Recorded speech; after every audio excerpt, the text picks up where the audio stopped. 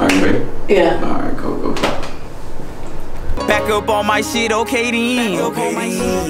I got all this blood on my hand. A lot of niggas slime, but ain't this. Little nigga, but I move big. This here is super pack. You know what the fuck going on, man? King Slime, First Slime, Rastaa, and all that. And I'm here with a very special guest. Take notes. And we're here to talk about the experience August 8th at the Pinhook, Durham, North Carolina. But before we get into all that, introduce yourself. Let them know where they can find you at and all that good shit. Oh, what's up, everyone? I'm Take Notes with a Z. You know what I mean? You can find me on Instagram at _takenotes_.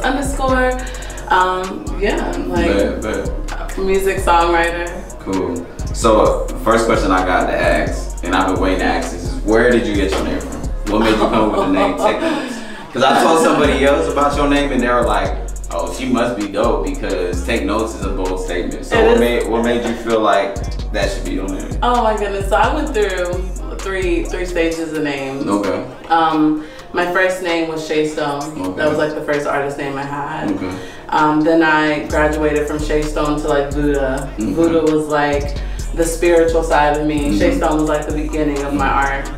And then during my spiritual connection and reconnecting with myself, I started to write about a lot of deeper things. Mm-hmm. I realized my pen game was becoming like, you know, so I was like, oh, we gotta step it up a bit. Okay. So now we take notes. That's dope. So what inspires your music? I know for people that haven't heard your music is very like neo-soulish, R&B-ish. What inspires you to even go that route with you saying like you really started off with the writing is more so like the foundation of it? What made you go into that side of music instead of like just rapping or some shit? Or poetry or something like that, you know? I don't know, I kind of just go with the flow. Okay. I think just like spiritually, that's just where the line, that's just what happened. Okay. Yeah, That's dope. For sure. That's dope. So as a music artist, as a local music artist, what are some of your goals like that you're looking for this year? We're getting towards the end of the year. What are some things you're looking to accomplish? Or even going into next year, what are some things you're looking to accomplish? Oh, what a great question. And the door has the letter C for consistency, because that's all I'm focused on this year. And any year, it's just remaining consistent with whatever goals I put down. A few goals will be to perform at some festivals, to get into doing more shows, to write for Ari Lennox as a goal. Yeah, for sure. So, but most importantly, just staying consistent in my craft. I know that's right. So, what can people expect from this live performance that we got coming up in a few days? What can people expect from your set, from your energy, what you bring to the stage? Oh my goodness! Well, I'll be performing with a live band. So I'll have a bass player, a guitar player, a keyboards player, a violinist, a drummer. So you'll be expecting some frequencies from the instruments. And then the rest you just gotta take notes. Oh, you gotta take notes.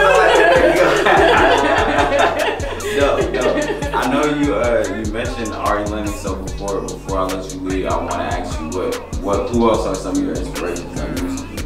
Oh man, because I love Ari too.